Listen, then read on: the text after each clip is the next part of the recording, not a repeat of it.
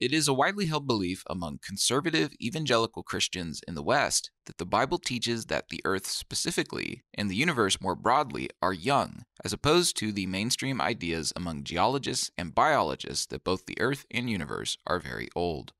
This understanding is called young earth creationism, and it is based on what is usually described as a, quote, literal or common sense reading of Genesis chapters 1 and 2, as well as other relevant passages of the Bible. My assumption is that I'm going to take Scripture in a grammatical, historical way. In other words, I'm taking what it says, that it's the Word of God, that's what it claims, and I know there's different sorts of literature, there's history, poetry. I'm going to let it speak to me, and the best of my ability, let those words in their plain, ordinary sense, the obvious meaning, the plain sense, let them speak to me. Organizations such as Answers in Genesis and Creation Ministries International have taken up this cause at many levels of Christian society, publishing materials that teach this interpretation of the Bible for use in local churches and Bible studies. In addition, many prominent conservative Christian leaders in the West also endorse this view, citing a supposed necessary consistency of interpretation to be applied across the Bible, i.e., if we can't trust Genesis, how can we trust anything written about Jesus? The implications of tampering with Genesis stretch throughout the whole of the Scripture. The implications are massive, not just for what is said in Scripture, but for how you interpret Scripture. If you can play fast and loose with Genesis and say that it doesn't mean what it says, when does it start meaning what it says? When do you kick in? Genesis 3, 5, 9, Exodus?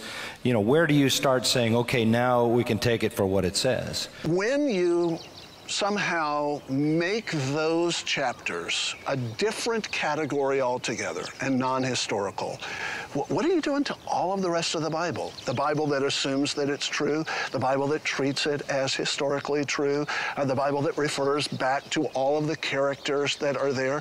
Does that then negate the whole of the Bible? Well, yes. As far as the age of the earth, the age of the universe, even when it comes to the fossil record, that's why I really challenge Christians. If you're going to believe in millions of years for the fossil record, you've got a problem with the Bible. And the gospel is based in real history. And it's the history in Genesis 1 to 11. If the history is not true, how can you trust the gospel based in that history? You can't believe Genesis 1 to 11 is written, you have no foundation for the rest of the Bible. This type of language is very powerful, and it results in many lay Christians seeing a young earth as the only reliable way to understand the Scriptures. There are voices who present a differing opinion among conservative evangelical Christianity. However, they are often met with some skepticism, which is where this series of videos comes in. The command of Scripture is to, quote, be quick to listen and slow to speak, and to treat others the way you want to be treated. I realize that there will be a portion of people who will not respect what the Scriptures say in this area. They will rush to judgment about me and my arguments. For those who are willing to hear another perspective, let me lay out my position and background up front, so that you will know what I am and am not arguing for. I do not believe that the Bible endorses a particular age of the earth or universe. In other words, I am not arguing for or against the earth or universe being young. This video is not about the age of the earth or universe per se. Rather, this response is based on whether or not an honest interpretation of the Bible mandates that a Christian acknowledge the earth or universe to be young. My concerns are based on hermeneutics, not science. I am not a scientist, so I am not in a position to comment on whether biology, geology, or astronomy confirm or deny a young earth or universe. Thus, this response is not concerned with the scientific elements of young earth thought. This response is aimed to address young earth creationism as a method of Bible interpretation. My focus will be on Scripture and its use. At this point, I know there are many keyboard warrior Christians who are preparing to riddle the comments with cries of heresy. If that's you, consider for a moment that I have produced much content on this channel teaching and defending such things as the deity of Christ, the doctrine of the Trinity, salvation by grace alone through faith alone, the historical reality of the Old Testament, and the preservation and transmission of the Bible, as well as providing refutation of various cult groups and woke narratives of certain progressive Christian influencers. I am not arguing for evolution or Darwinism. I am not a leftist liberal revisionist. I am a Christian, a follower of Jesus Christ, a sinner saved by God's grace and a lover of Him and His Word. If this is you also, I am your brother, and I appeal to you as such to hear me out before you cast a stone. For what it's worth, I fellowship in a church that predominantly holds to a young earth hermeneutic. Both of my pastors, the majority of my elders and fellow deacons, as well as most of our congregation, believe the young earth interpretation. Our children's ministry, of which I have been a teacher for many years, uses curricula from Answers in Genesis, as well as for our annual vacation Bible school. If you end up disagreeing with me, that's fine. It would not be the first time. Whether you agree or disagree, however, your conduct and mine needs to be rooted in brotherly love and affection. Misrepresenting what's said or refusing to listen to a different opinion from a brother brings dishonor to Christ, especially on a non-essential doctrine such as the age of the earth.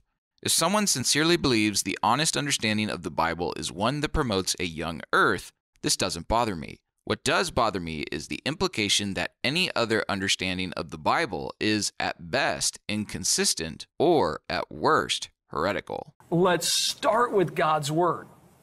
From here, let's look at the world around us. Let's check all this out. And let's see what comports to God's Word. So that seems to be our issue is, are we sure we're talking about the same God?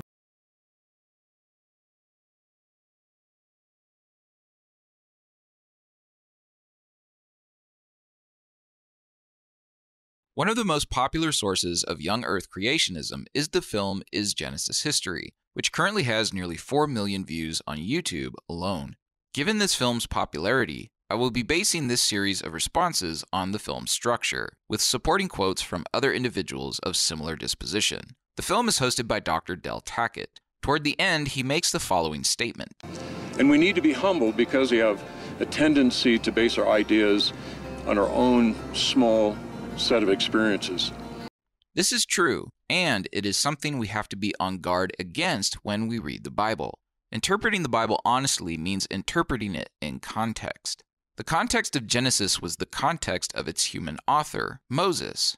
To me, these are obvious things. I think they'll be obvious to you, but they might feel a little uncomfortable. If you're going to affirm grammatical, historical interpretation, then you can't affirm certain things. The context for understanding Genesis is not the Roman Catholic Church. Neither is the Protestant Reformation. 20th and 21st century evangelicalism is also not the context for Genesis. Our thinking about Genesis has been historically conditioned by the things we have to deal with. Things like, I'll put this next one up, post-Darwinistic Christianity. The church has had to deal with Darwin. But the fact that we have to fight with Darwinism, or that we want to fight with Darwinism, or we feel we ought to fight with Darwinism, has nothing to do with the context of Genesis. What's in Genesis is not a response to Darwin. Darwin wasn't around. It's not the context for Genesis. The context for understanding Genesis is the historical, religious, literary, and quote-unquote scientific context, as much as you could use that term. It was the context in which it was written. That is its context. Moses lived somewhere around 1400 to 1500 BC, in a world dominated by the ancient Egyptians and their neighboring powers. In Moses' day, there were no discussions of evolution, Charles Darwin, or any of the modern scientific fields. There were no submarines to explore the oceans, no planes to explore the sky, and no rockets to explore outer space.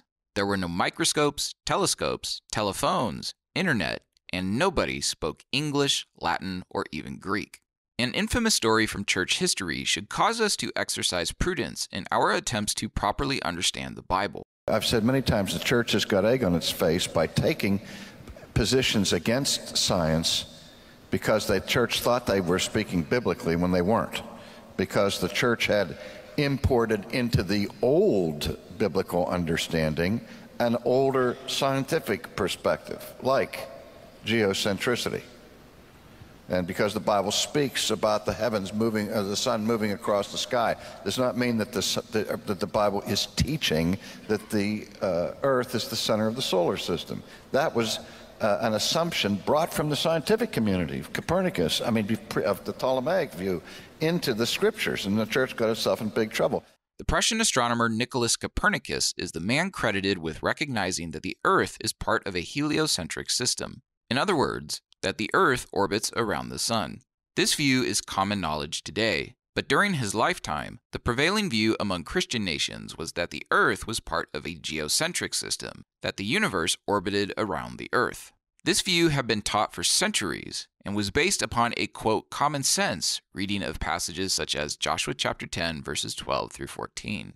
It just so happened that the life of Copernicus overlapped with a very important figure in Christian history, Martin Luther. Luther is, of course, famous for being the spark that ignited the Protestant Reformation in Europe. In these clips, noted young Earth creationist Ken Ham makes repeated appeal to Luther for historical support of the young Earth view. But if we look at 18 centuries of biblical scholarship, and if you start talking about Calvin and Luther as well, and Wesley, I mean, these guys all believed in 6 literal days, and the Earth and the universe, in fact, is only thousands of years old. In fact, they talk about 5,000, 6,000 years old. If Calvin, Luther, and Wesley believed in 6 days, and going back in history, we have Ambrose, we have Irenaeus, and we have Basil, all believing in 24-hour days, and I've got the quotes saying they believe in 24-hour days. But those are disputed claims. They're not disputed. Yes, they 18 centuries of scholarship where the majority opinion was young Earth and 6 24-hour days, and some of the great scholars today. The turning point was in the 18th century because of the millions of years. Nearly all of the church fathers talked about 5,000 to 6,000 years. So nearly all of the church fathers did that. And Calvin did that. And Luther did that as well. And Wesley did that. He talked about 4,000 years basically from, I have to check my notes here on Wesley, but he was talking about 4,000 years from creation to Christ. That's right. Yeah. And so when you have all of these greats who added up the dates, do you mean Luther went against the Holy Spirit? Do you mean Calvin did? You mean most of the church fathers did? For all of his accomplishments, Luther was a product of his time, in that he also believed the Bible supported a geocentric cosmology. Upon hearing of the heliocentric views of Copernicus, Luther rejected them as heresy. Quote, "There was mention of a certain new astrologer who wanted to prove that the earth moves and not the sky, the sun, and the moon. This would be as if somebody were riding on a cart or in a ship and imagined that he was standing still while the earth and the trees were moving," Luther remarked. "So it goes now, whoever wants to be clever must agree with nothing that others esteem. He must do something of his own. This is what that fellow does, who wishes to turn the whole of astronomy upside down. Even in these things that are thrown into disorder, I believe the Holy Scriptures, for Joshua commanded the sun to stand still, and not the earth." History has gone on to vindicate Copernicus and show that Luther, for all of his theological contributions, was wrong in this area. The important takeaway for this discussion is that Luther's views, sincere as they were, lacked a full knowledge of the biblical context. Egyptian hieroglyphs were only first deciphered in 1822 by Jean-François Champollion. Likewise, the cuneiform script of the cultures of ancient Mesopotamia was not fully deciphered until 1857. It's only been in these last roughly 200 years that we have been able to study firsthand the world of Moses, as well as that of much of the Old Testament. Luther and his contemporaries didn't know about any of this yet. The result is that Scripture did not teach what they thought it did.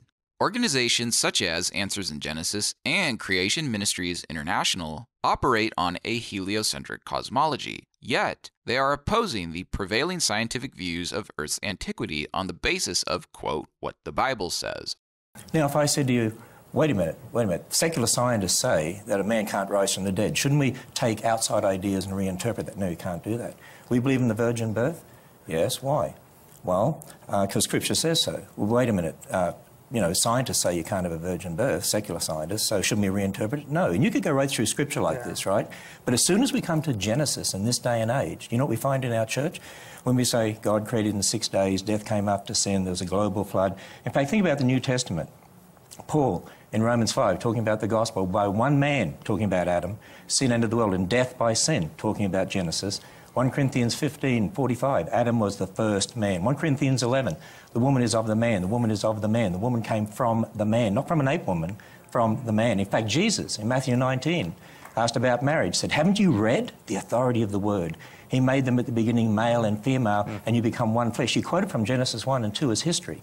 We have whole generations of kids in our churches today that are told you can believe in the millions of years and evolution, you can reinterpret Scripture here, you don't have to take that as written, you can believe in a local flood, you don't have to believe in a global flood. And you know what's happening? It's unlocked a door to undermine biblical authority. And we've got to be careful that we're not trying to act as if we know, more than what God's Word says. It's interesting that I found out ever since the 18th century, what you find is a change in the commentaries where they started reinterpreting the days because of billions of years. So there's something outside of Scripture here that's really driving their interpretation. Believing in millions of years and reinterpreting Scripture undermines the authority of Scripture, and therefore it undermines all of Scripture. Yeah, but and because you're using man's ideas to reinterpret the Word. This is the same ground on which Luther and his contemporaries were proven wrong.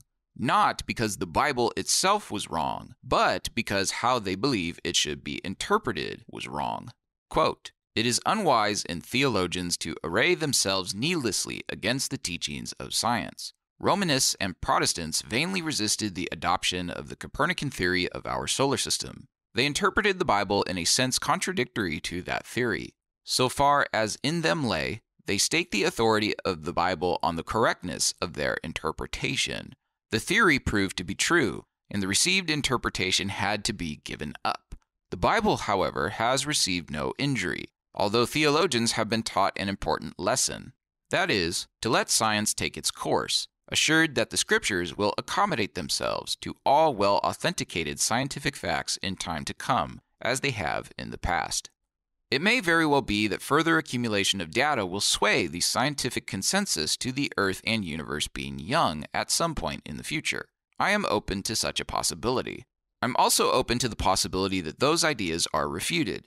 Scientists of all fields should be open to discuss these ideas wherever the data points. As far as Scripture is concerned, this discussion will only influence our interpretation of the Bible, and not the Bible itself. It's not young earth versus old earth. It's what does this say? There are different views of baptism, and there are some different views of eschatology, pre-mill, post-mill, R-mill, windmill, whatever.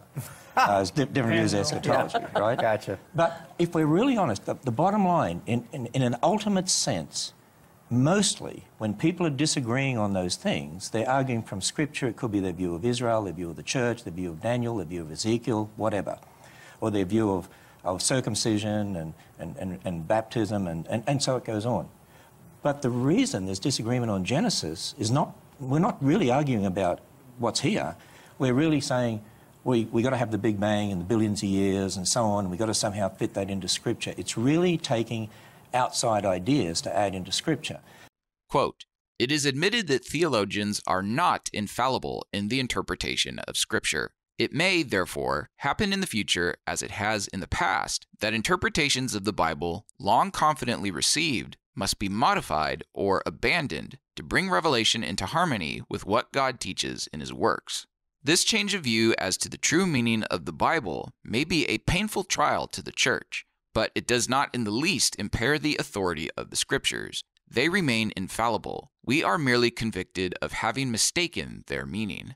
I believe that the young earth interpretation's insistence on a literal, quote, common sense reading of the Bible actually creates as many problems as it purports to solve. I think most Christians, when we talk about, for example, the life of Christ, those are understood to be historical accounts. Right. Why is it that when we look at the account in Genesis, that we have a tendency not to want to do that? We have a tendency not to do it because we're constantly exhorted to not see it that way. From the culture around us? The culture around us, from theologians, modern theologians who are trying to somehow, in their minds, fit the truths of Scripture with the so-called discoveries of science, which, if you know anything about the history of science, you know is an incredibly unreliable path. So we're constantly bombarded with this message that we have to adjust our view. Sure, there are people who object to a young earth interpretation because they are naturalists or atheists who do not believe the Bible's testimony at all. That's not me, nor is it the perspective of those who would agree with me, either at present or from the past. Proponents of a young earth interpretation hang their hat on interpreting the Bible consistently. As much as this call to consistency is championed, I believe that the young earth interpretation forces the reader to be fundamentally inconsistent with how they interpret the Bible. We will turn our attention to some of these instances.